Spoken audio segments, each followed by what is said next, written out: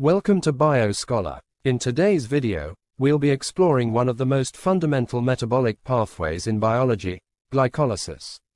Glycolysis is the process by which our cells break down glucose to produce energy.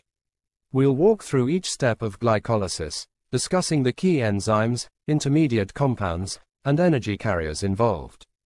By the end of this video, you'll have a comprehensive understanding of how glucose is converted into pyruvate, generating ATP and NADH in the process. So, let's dive into the fascinating world of glycolysis. Glycolysis comes from the Greek words glyco and lysis, where glyco means sugar and lysis means splitting. Thus, glycolysis refers to the splitting of sugar. This process breaks down the sugar we consume into energy, supporting various cellular processes. Formally, glycolysis is defined as the metabolic pathway that converts glucose into pyruvate, generating small amounts of ATP and NADH in the process. Glycolysis is a series of 10 enzyme-catalyzed reactions. It is the first step in cellular respiration and fermentation. This process is anaerobic, meaning it does not require oxygen. It takes place in the cytoplasm of both prokaryotic and eukaryotic cells. Before we dive into the steps of glycolysis, let's talk about what we need to get started. Glycolysis is a series of reactions, and at each stage, different molecules play crucial roles.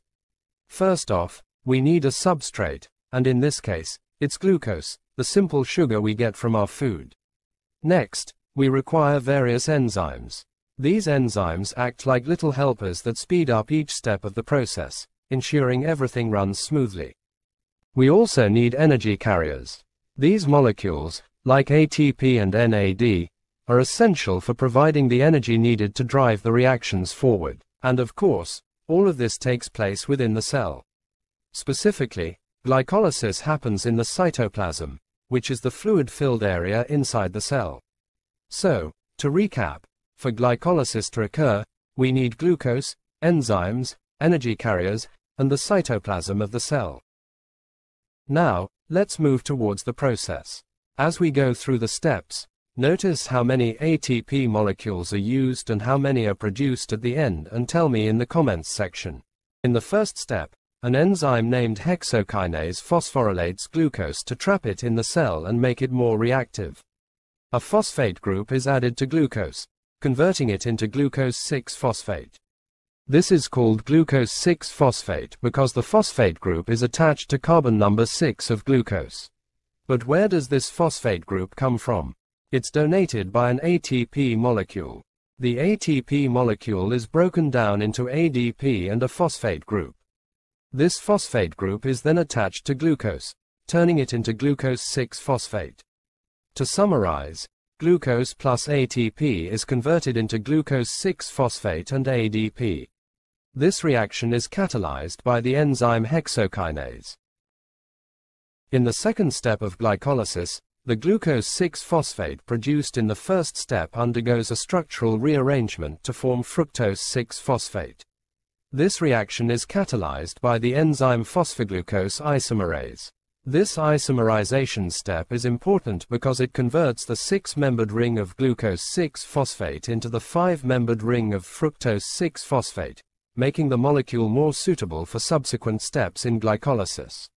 At the end of this step, we obtain fructose 6-phosphate, an isomer of glucose 6-phosphate, catalyzed by phosphoglucose isomerase. In the third step of glycolysis, fructose 6-phosphate is phosphorylated to form fructose 1,6-bisphosphate. This reaction is catalyzed by the enzyme phosphofructokinase 1, which is one of the key regulatory enzymes in glycolysis. Phosphofructokinase 1 is an allosteric enzyme, meaning its activity can be regulated by other molecules. It is activated by AMP, which signals low energy levels in the cell, and inhibited by ATP and citrate, which signal high energy levels. This regulation ensures that glycolysis proceeds when the cell needs energy and slows down when the energy supply is sufficient. In this step, a second ATP molecule is used to add a phosphate group to fructose 6-phosphate, converting it into fructose 1,6-bisphosphate. In this molecule, phosphate groups are attached to carbon 1 and carbon number 6. This phosphorylation is crucial as it further activates the sugar molecule, preparing it for the subsequent steps in glycolysis. To summarize, fructose 6-phosphate plus ATP is converted into fructose 1,6-bisphosphate and ADP.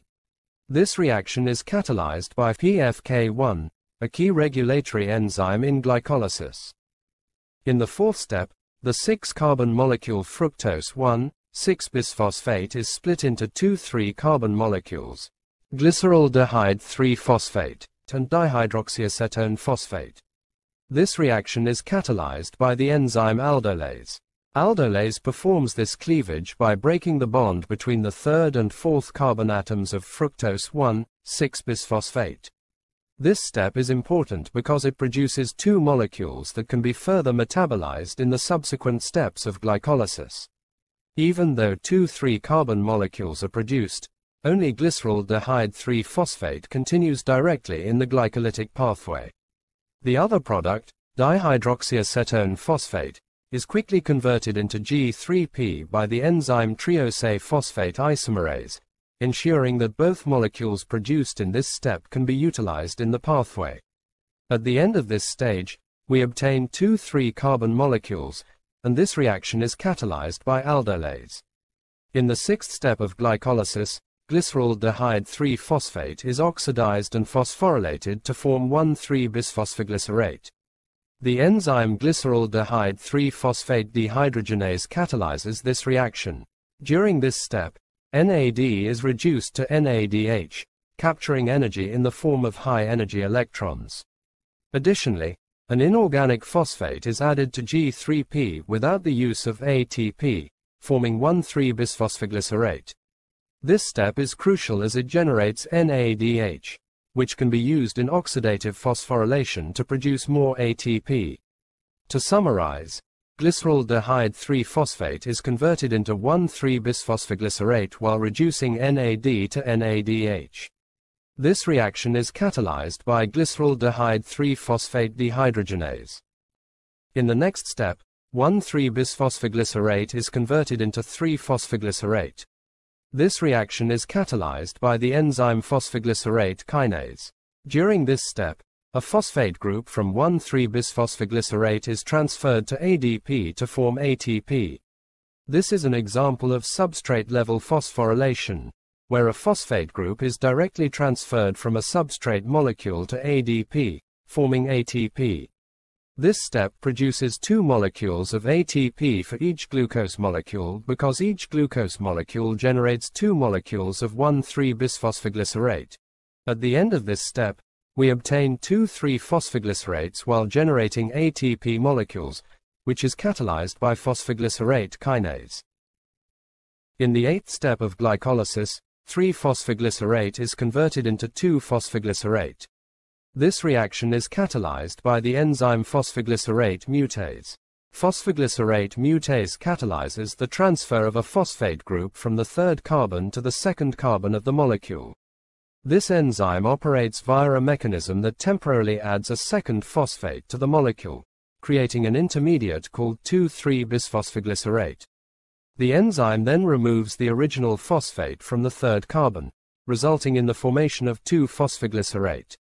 This step is crucial for preparing the molecule for the subsequent dehydration reaction, generating a high-energy compound necessary for ATP production in the next step. At the end of this stage, 3-phosphoglycerate is converted into 2-phosphoglycerate through the action of phosphoglycerate mutase, involving an intermediate formation of 2,3-bisphosphoglycerate. In the ninth step of glycolysis, 2-phosphoglycerate is converted into phosphonolpyruvate. The enzyme enolase catalyzes this reaction.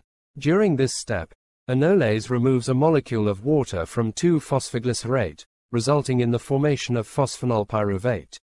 Phosphonolpyruvate is a high-energy compound, with a high phosphoryl transfer potential, which is essential for the next step in glycolysis. So, in the end, 2-phosphoglycerate is converted into phosphonolpyruvate through the removal of a water molecule. This reaction is catalyzed by enolase. In the 10th step of glycolysis, phosphonolpyruvate, is converted into pyruvate. The enzyme pyruvate kinase catalyzes this reaction. During this step, the high-energy phosphate group from PEP is transferred to ADP, forming ATP.